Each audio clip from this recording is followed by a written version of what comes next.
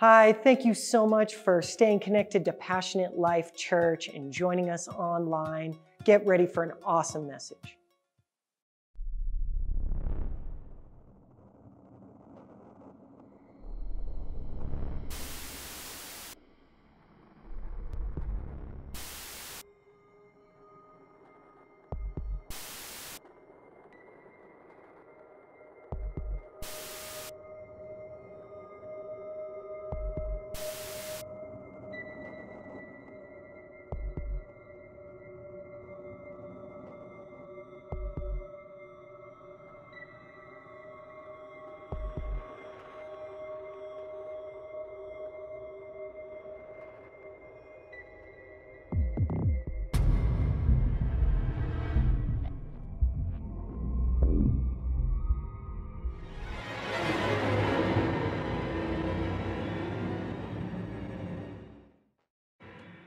All right, good morning. Welcome to church today.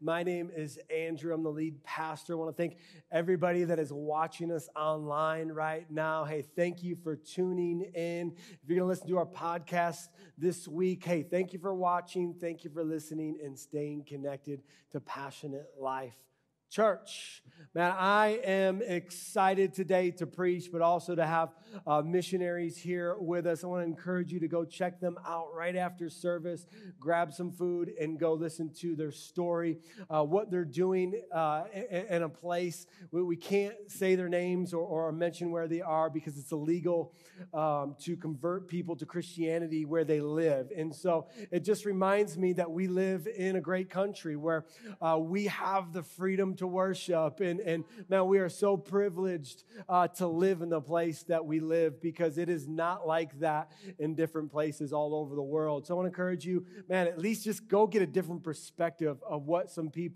Christians are dealing with in other places of the world and really how blessed we are as Americans. Amen?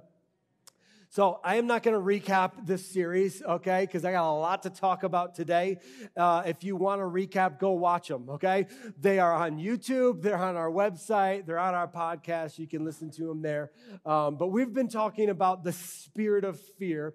And the reason why we've been talking about the spirit of fear is because I believe right now in our culture that the spirit of fear is Satan's number one weapon against God's people.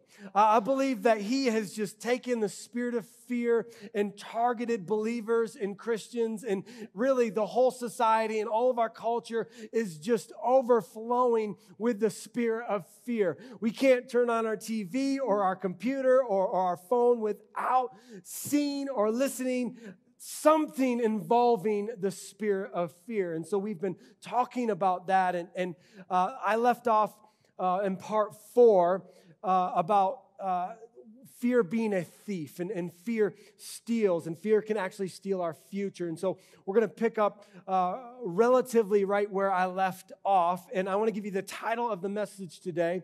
The title of the message today is The Lasting Dangers of Fear and the Power of Joy. The lasting dangers of fear, letting the spirit of fear hang out in our lives and stay in our lives, the lasting dangers of that, and the power of joy. Come on, let's pray, and we'll get into God's word today. Father, we thank you for this moment. This is your moment, God. Holy Spirit, I just pray right now that you'd open our hearts, you'd open our minds to the understanding of your word. You got a word for us today. You got a message for us today. So, Father, I just pray that these words would fall on fertile soil this morning, Lord. God, we just lift up our country. God, we just pray that you'd help us become the United States of America. Lord, we just pray over President Trump, protect him, give him wisdom to lead our country well. Father, we pray over Jared Polis, our governor. God, give him wisdom, Lord. Help him to lead us the best that he can. God, give him wisdom, Jesus. Father, we just pray over our city. We pray over the city of Littleton, Father. God, we just pray that this land is your land, Father. God, we just pray for this morning. Again, I thank you for every person that's in this room, every person that's watching online and is going to listen. Father, I just pray that this would resonate in our hearts and our minds. In Jesus' name. And everybody said, Amen and amen. Let's jump right into God's word today. 2 Timothy 1, 6 through 7. This has been our launching scripture. My hope is that you have memorized this passage. If not, you got a couple weeks to do it.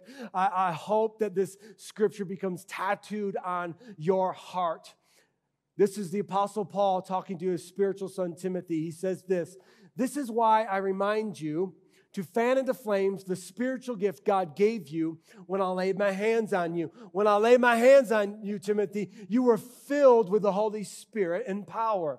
He says this, for God has not given us a spirit of fear and timidity, but of power, love, and self-discipline. And so today, we're going to look at the power that God has given us today. I want to go to the Old Testament.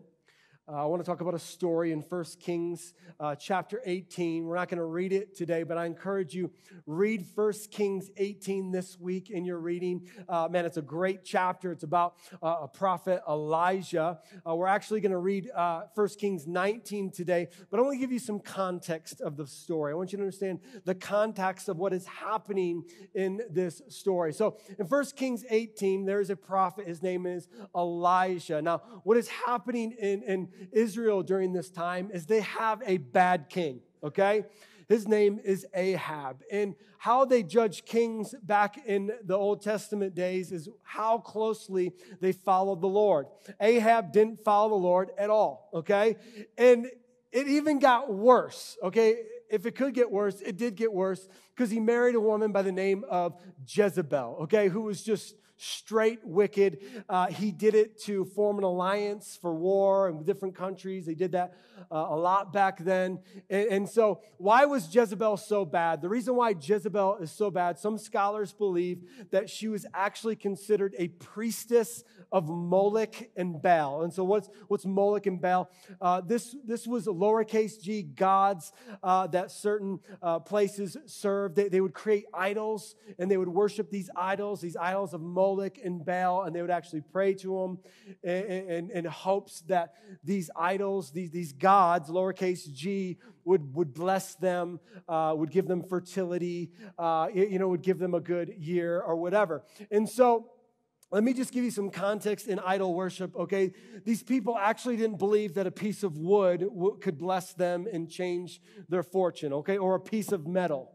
What they would believe is they would create an image, okay? They would create a certain image, and they would ask this deity, this demonic force to embody that idol, okay? So it's a piece of wood, metal, and embody, and so that would be the way that they would bless their home and bless their land. The Babylonians took it another level. They actually created what was called ziggurats.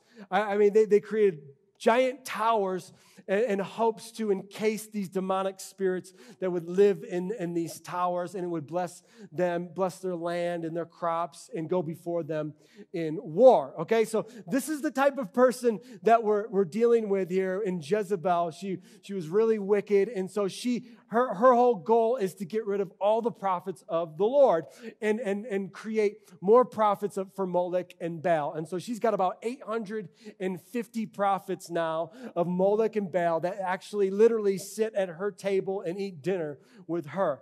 Now, she's killing the prophets of the Lord, but a guy by the name of Obadiah, who works for Ahab, has 100 of them hidden in 2 different caves. And then there is Elijah. Okay?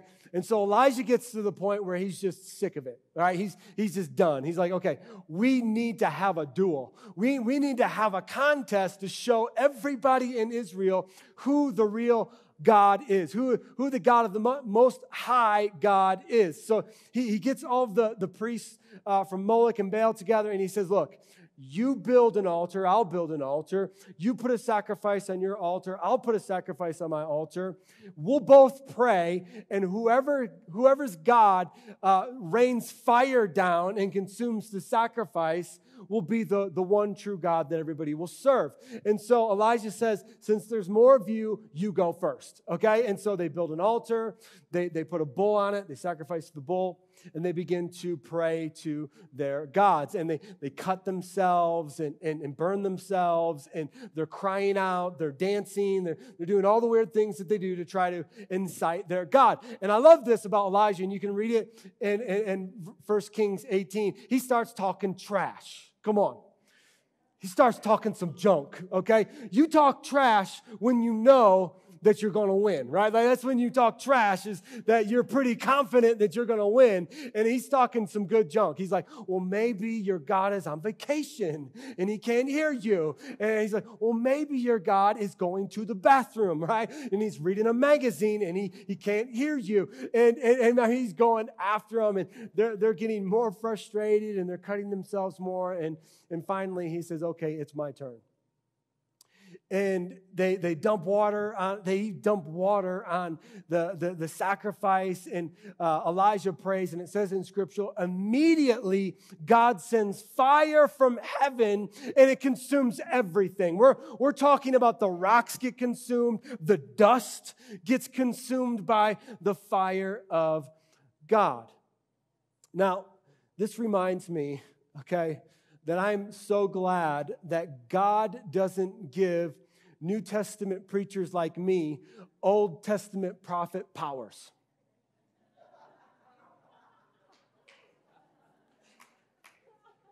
Because there are days where I'm sitting in traffic and that person cuts me off. God sent fire. Well, cut me off. Come on, it's funny because you know it's true, right? Come on. Like he gave Elisha power to command bears to come out and maul people. Come on. Some of you are like, thank God he hasn't given me that power. You know what I'm saying? So there's some coworkers. Come on, you need to read the Old Testament. It's got good stuff in it. And so, all right, back to the story. And so God calls, or Elijah calls God to send fire. He sends fire. It consumes everything. And so Elijah takes all the prophets and he kills them all. He kills all 850 of these prophets. And so Ahab runs back to Jezebel and tells her what happened. So we'll pick up the story. 1 Kings 19, 1 through 3. Let's read it. When Ahab got home, he told Jezebel everything Elijah had done, including the way he had killed all the prophets of Baal. So Jezebel sent this message to Elijah, may the gods strike me and even kill me if by this time tomorrow I have not killed you just as you killed them. Look at this next passage, this is verse 3. Elijah was afraid and fled for his life. He went to Beersheba, a town in Judah, and he left his servant there. Okay, a couple things to pick out. First of all, Elijah just has like an amazing moment with God, right? Like how high would your faith be if you prayed and God sent fire from heaven, okay? And there's a bunch of other things in this chapter that God does.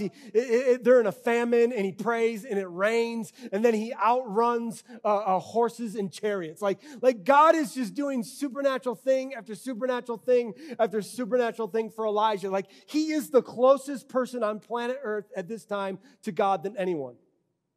So he's having these mountaintop moments with God. His faith is supersized. Like his faith is at an all-time high. He's having these mountaintop moments with God. And something that I want us to hone in and pay attention to today is that it wasn't even Jezebel that came to Elijah. It was her servant. And her servant came and says, Jezebel's going to kill you. She's chasing after you. She's going to kill you. And what happens to Elijah? The spirit of fear jumps on top of him. And this is the first thing for us to be aware of, is that the spirit of fear can transfer through people. Okay? Now listen, I'm not talking about deep spiritual things to make you afraid. Okay? You're just like, what? You know, should I go to work tomorrow? I don't know, because I know everybody's afraid there. No, listen. Okay? I'm going to show you where the power is in a moment, okay? And so that's not why I'm talking about the spirit of fear, but I want us to be aware that the people who do have the spirit of fear, that fear can jump on us. The things that we watch and listen to, that fear can jump on us. I kid you not, a couple weeks ago, I watched 12 minutes of CNN, okay? I don't usually watch news, but I'm just like, I need to hear what people are listening to and what they're saying. So I literally watched one random segment, 12 minutes of CNN, and I kid you not, I was filled with anxiety. I was stressed out. I was thinking about cashing out my 401k and building a bomb shelter in my backyard. 12 minutes. And it just kind of resonated with me for the next couple days. And that's how powerful the spirit of fear is if we don't get rid of it. If we just let it hang out in our life, it's going to keep speaking to us. And remember, it targets the Spirit of God inside of us. It wants to silence the voice of the Holy Spirit that's speaking in us. It's 12 minutes. And a spirit of fear was resonating in my heart, in my mind. So imagine 12 hours of that. Every single day. We're literally, some of us are literally putting ourselves in fear prisons, where we're just allowing the spirit of fear to speak over our lives every single day. This was one time, one servant speaking one thing to the closest guy on the planet Earth to God. And all of a sudden, he's afraid. Look what his response is. Then he went on alone into the wilderness. Traveling all day, he sat down under a solitary broom tree and prayed that he might die. I've had enough, Lord. Take my life, for I'm no better than my ancestors who already have died. So what's happened? Okay, so what happens? Here's the process, okay? He opens the door to the spirit of fear, and the next thing that he does is what? He wants to be alone.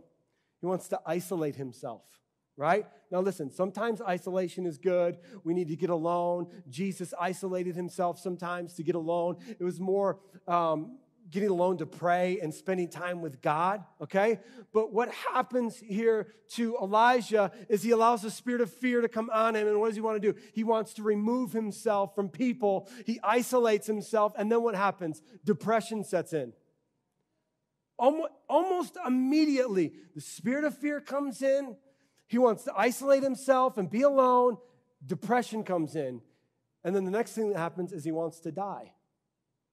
This is the goal of the spirit of fear, right? Satan wants to steal, kill, and destroy our lives. And if we this is the danger of letting the spirit of fear constantly speak into our lives, is there's this process that happens. If it can happen to a prophet of God who's calling fire down from heaven, it can happen to us.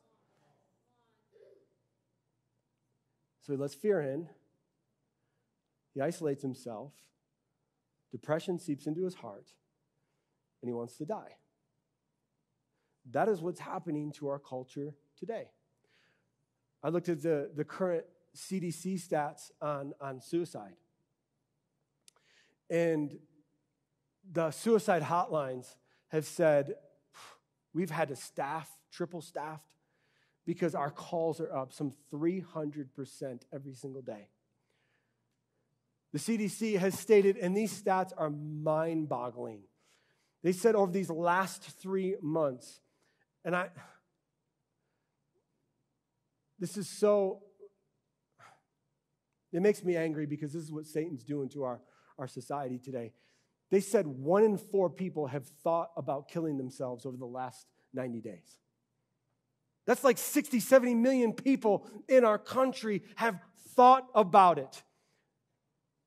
They said something like anybody under the age of 39, the suicide rate, the attempts even higher. It's closer to like 50% over these last 90 days. The Barna Group, which is a church study group, they do surveys. They said 33% of practicing Christians before the pandemic have disconnected completely from the church, online and physical locations. And of those 33% of the millennials, 50% of the millennials haven't done anything during the pandemic spiritually. Like this is what Satan is doing, and it ticks me off because he's attacking the believers. He's attacking people, our neighbors and our friends and our family. And if we would just Man, if we would just pay attention for what Satan is doing, he's attacking us with the spirit of fear. And we keep leaving the door open to the spirit of fear by the things we watch and listening to and some of the conversations that we just keep having over and over and over again.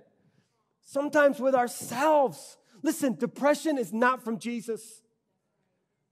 Okay, depression and anxiety is not from Jesus. It is from Satan. It is from the spirit of fear to try to paralyze us from all that God has in store for our lives. And I wanted to show you this example of a guy who's calling fire down from heaven. He begins to struggle with the spirit of fear because he doesn't do anything with it. Let's continue. Then he lay down and slept under the broom tree, which this is evidence that he's depressed. He can't get out of bed, right? He just wants to sleep. But as he was sleeping, an angel touched him and told him, "Get up and eat."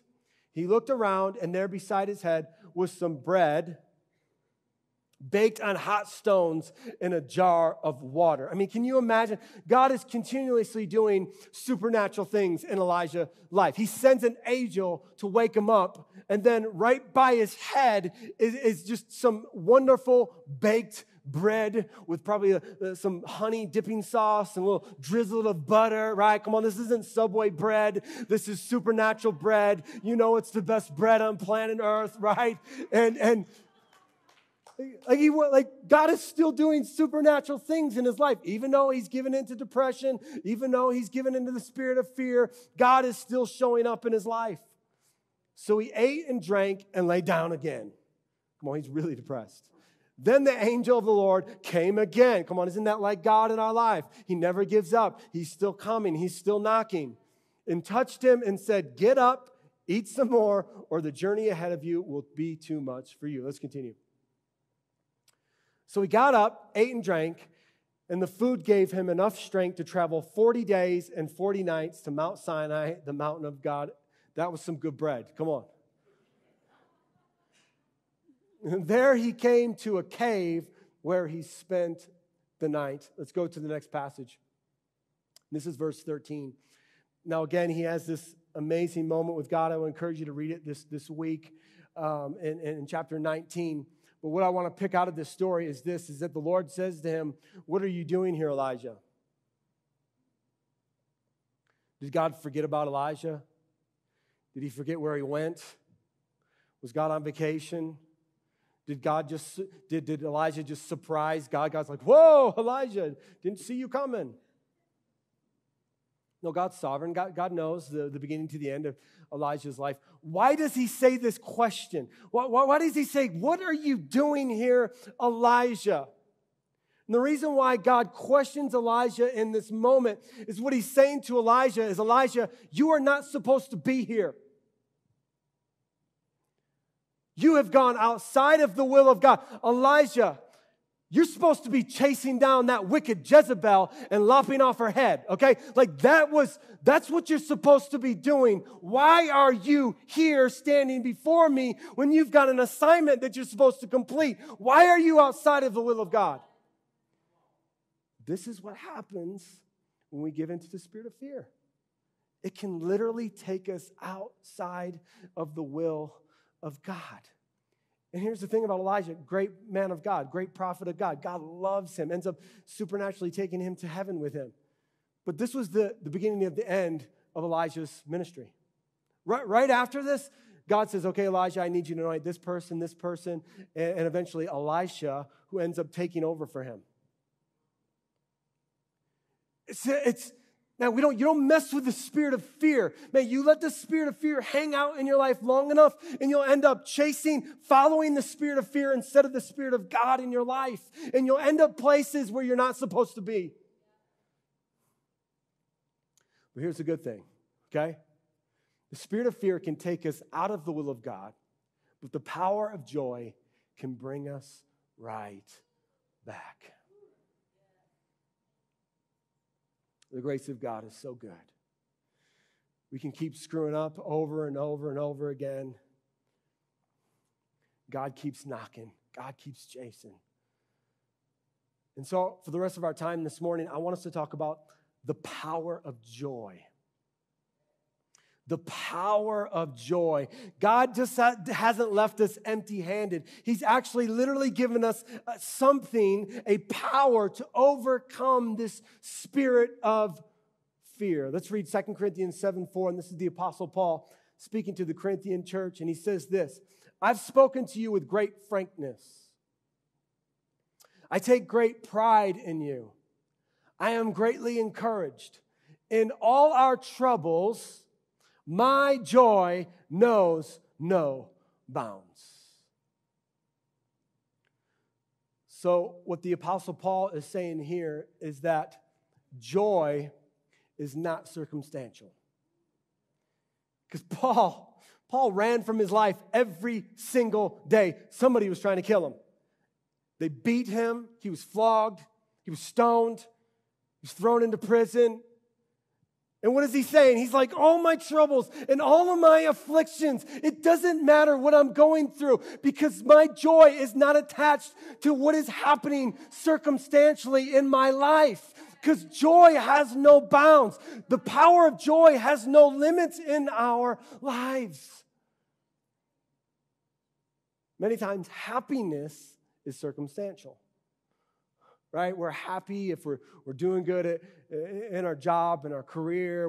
We're happy if our marriage is going well. You're communicating good. You're happy if the kids aren't, losing their minds and acting crazy, right? Like you're happy when you've got money in the bank account.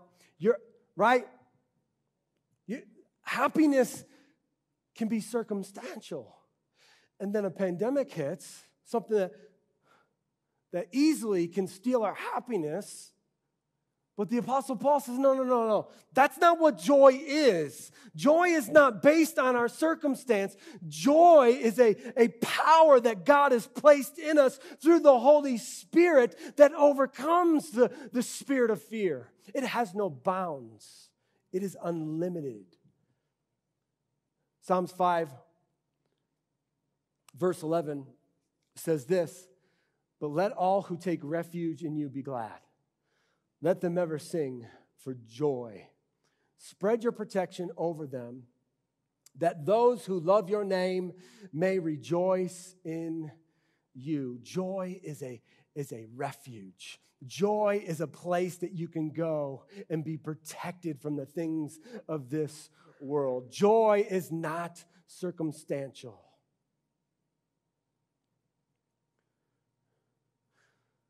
I don't believe that a follower of Christ can be walking in the power of God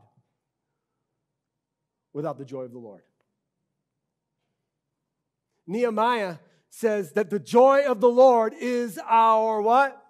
Strength. The joy of the Lord is our strength. The joy of the Lord is our strength. The joy of the Lord is our strength. What is he saying by that? That the joy of the Lord is our strength. Man, the whole earth could be melting down.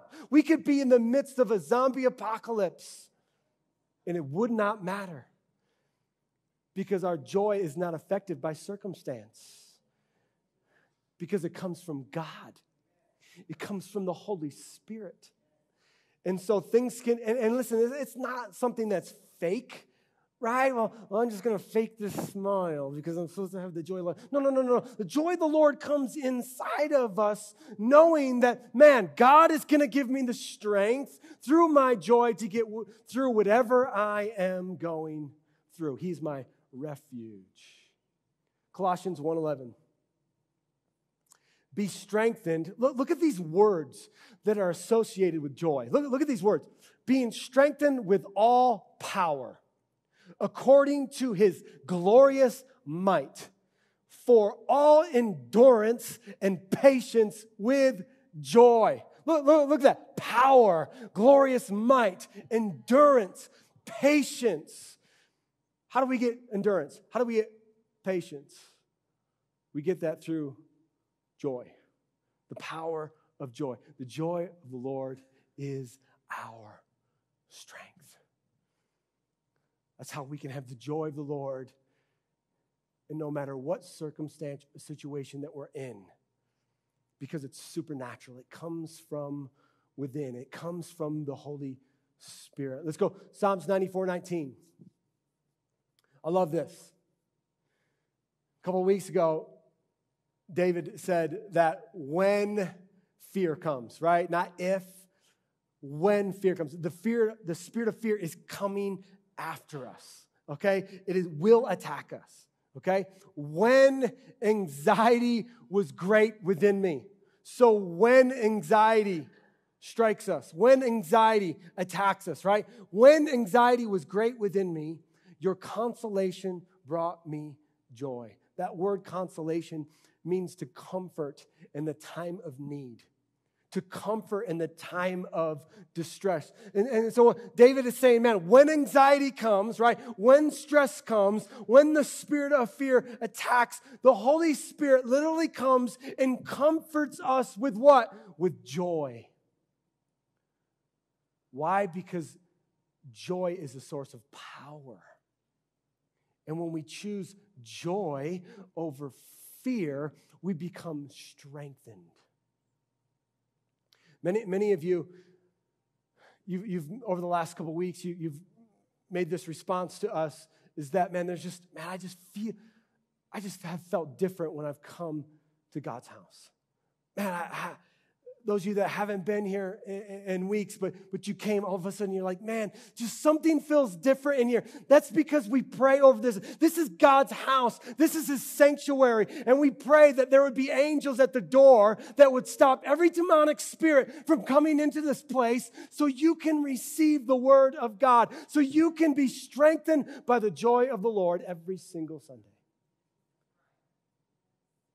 So when anxiety was great within me, God's comfort came upon me, and I was filled with joy. Zephaniah 3:17, and I want you to be thinking about this tomorrow on your drive to work, okay? Or some of you that are homeschooling, you need to be prophesying this verse over your classroom, okay? For the Lord your God is living among you. He is a mighty Savior. Other translation says He is a mighty warrior. And so I want to get you, I want this picture in your head this week that Jesus is standing over you with a giant sword, and He is cutting down everything that the enemy is throwing at you this week. He is cutting every demonic spirit, everything that is coming against, every anxiety and stress and fear. Jesus is standing there with a sword. He is a mighty warrior, and He's going before us. He will take delight in you with gladness. With His love, He will calm only some of your fears that don't involve COVID.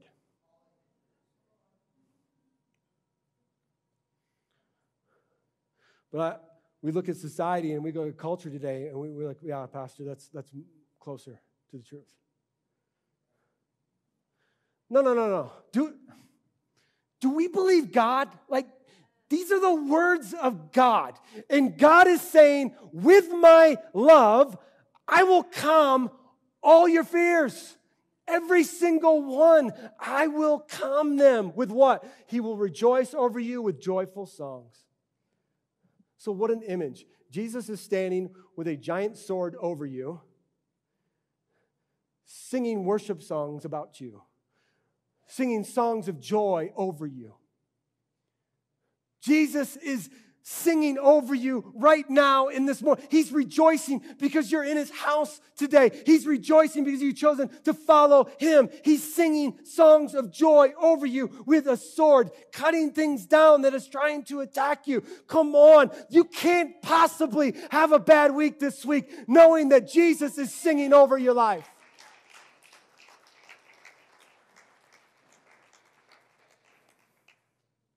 Hebrews 12:2, I'm going to end with this. We do this by keeping our eyes on Jesus, the champion who initiates and perfects our faith. Look at this. Because of the joy awaiting Him, He endured the cross, disregarding its shame. Now He's seated in the place of honor beside God's throne. How does Jesus endure what He endured? I think we've all could say we've had a bad day, right? None of us can say we've had a bad day like Jesus.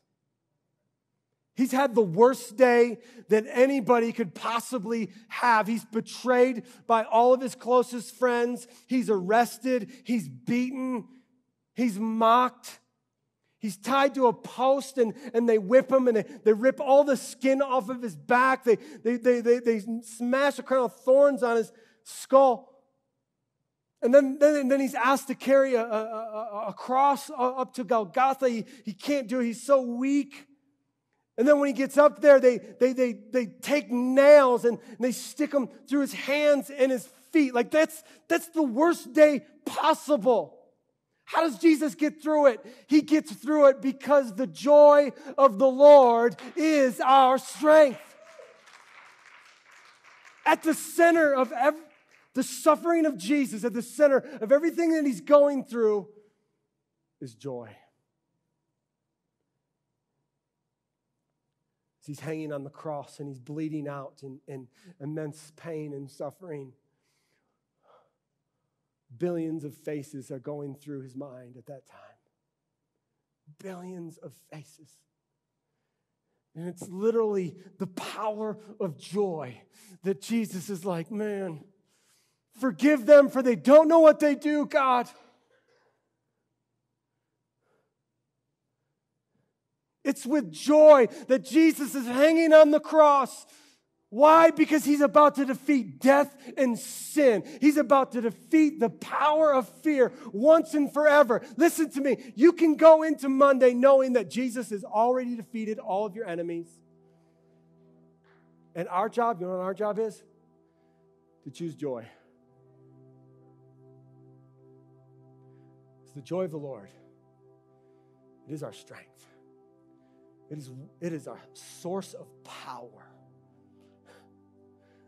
that wells up in our soul. And man, as I was praying this week and preparing this week, I just saw joy flowing out of everybody this moment, this morning.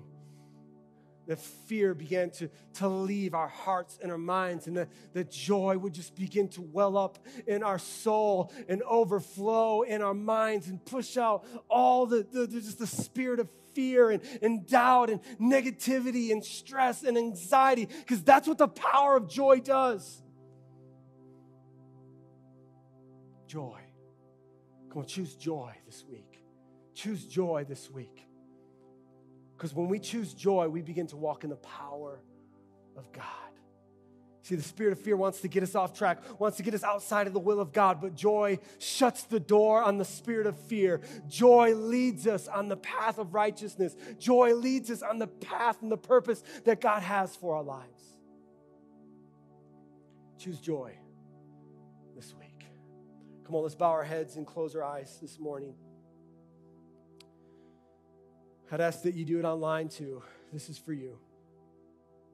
This is for you also. Maybe you'd say today, Pastor, I've never said yes to Jesus, and I need to make that commitment today. I need to experience the joy of the Lord that comes from Jesus. Or maybe you would say, Pastor, I've just drifted from the truth. I've let fear and stress and anxiety consume me. I need to respond to Jesus today. Every head bowed, every eye closed. If that's you, just slip up a hand. I just want to pray with you today. Yes. Yes. Yes. Thank you, Jesus. You can put your hands down. And I'll just ask that we would all repeat this prayer. So we help those making the greatest decision of their life today. Dear Jesus, I thank you for what you did on the cross. And I ask this morning that you would forgive me of all my sin. That you would come into my life and be my Lord and King. And from this day forward, I will follow you. In Jesus' name, amen and amen. Come on, let's give them a hand clap today. Heaven is rejoicing. Thank you so much for staying connected to Passionate Life Church. If you'd like more information, you can email us at passionatelifechurch@gmail.com. Be sure to like, subscribe, or share this with a friend. Thanks again, and we'll see you soon.